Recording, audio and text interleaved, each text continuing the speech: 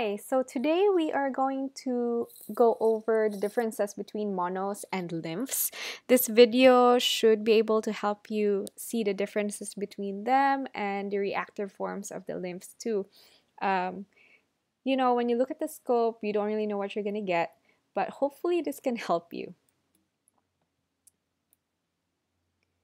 Okay, let's start with the monocytes. So immediately you can see that it's a large cell. The RBCs around it are much smaller than a regular monocyte. And then as you can see, we'll talk about the cytoplasm first. The cytoplasm is bluish gray. It's pretty large compared to the nucleus. The NC ratio is really kind of like equal. So there's a large nucleus inside and there's large cytoplasm outside. And there's vacuolation. As you can see, there's vacuoles. For this guy, it doesn't have it. So it can have vacuoles. It wouldn't have it sometimes too. And that's it. The nucleus on the monos are more elongated shape. And the coloring of it is not as opaque as a lymph, and you'll see it later. So they have a lighter colored nucleus compared to the lymphs. Okay, so these are the normal lymphs. These are easy to pick out on the microscope. As you can see, they're small, they're not that large compared to an RBC, and the nucleus is so compact and really dark and opaque and purple. So that's easy to see and that's easy to spot. You would know immediately that's a lymph. Now let's make it a little harder. So the reactive lymphs are the reactive form of a regular lymph, and this time that's when the lines get blurred and you're like, is that a mono? Is it a blast? What is that? So so hopefully this video can help you. Okay, so this one's not that tricky. You can see that it's still very lymphy, that the nucleus is still really dark, really opaque, and the cytoplasm is just the difference here. The cytoplasm is pretty large now, but it's still, like you can see, it's not like the mono earlier. You can see that it's clear inside, and in the outside, when it touches the RBCs, it starts to darken. Okay, there's a skirting and a darkening that's happening, like this guy.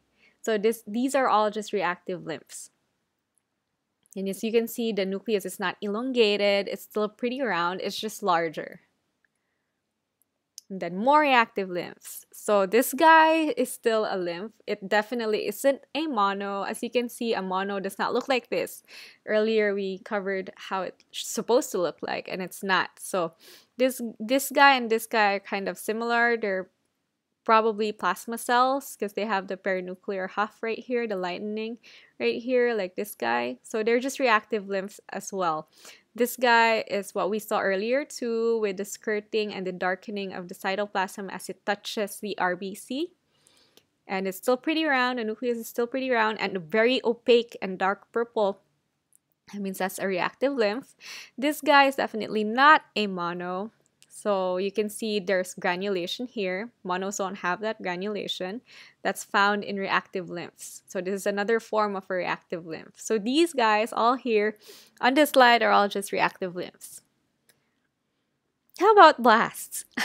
Okay, so let's include them on this topic because a lot of people get confused about that too. But blasts are pretty tricky. Some of them could look like lymphs. Sometimes they're smaller than how they're supposed to be. But in general, this is how they should look like most of the time, hopefully. They're big, they're larger than the regular lymphs. But the giveaway, the difference between a blast, a reactive lymph, and a mono, you have to look at the NC ratio. The nucleus is so much larger. See that? And then the cytoplasm around it is really small. Like it's just a sliver of a cytoplasm. And there's also darkening, but they don't wrap around like nucleuses, RBCs. They're just there, but they're a thin layer. And you can see the nucleoli like just staring at you right here. Okay, so that makes it a blast. And then the chromatin inside is very loose, and that's why it's very light purple. Like it's a very light purple compared to this. So you can see the difference, right? And so let's put them all side by side so you can see the difference. Okay, so in this slide you can really see that there's a difference between a reactive lymph, a mono, and a blast. So these are all like conventional shapes of what you would see on a scope on the slide. So here is a blast, a mono, and a lymph. So you can see the skirting here on the lymph, really dark nucleus compared to the blast and the mono. And you can see that the cytoplasm expanded, but it's pretty clear inside. And then the mono still has that grayish blue granulation inside. And then you can see the skirting here, and then the monos don't care about the RBCs. It's just doing its own thing. Whereas the blast has the largest NC ratio. The nucleus is just huge. You can see the nucleoli just staring at you, and the cytoplasm is super thin. I know you got this already. You should be able to do the next slide. Okay, so this is pretty straightforward too. These are all like, you can pick up right away which one's which. So which one has the darkest nucleus? It's this guy. So that must be a lymphocyte. And then this one's the blast, and this one's the mono. And that's pretty straightforward. You guys should be able to know your morphologies now, and you should be able to pick up which one's which. But you know, it's not always this easy. There's always going to be gray area. But anyway, hopefully this video helps you identify these cells much easier, much faster. And you can see that the blast is staring at me right here with its nucleoli. The lymphocytes spread out cytoplasm right here, and a little bit of a skirting, but it's still not a mono, because a mono has a grayish blue granulation here, like really, really fine granulation, and with an elongated, lacy, patterned coloring on the nucleus. Not like this guy, which is really, really opaque and dark, and even if it has an elongated nucleus, it's still really very different from a classic monocyte right here. And so that's it. That ends my lecture on the differences between the morphologies of monocytes, lymphocytes, and blasts. And hopefully that helps you in learning hematology. And here I'm ending it with a picture of Hawaii.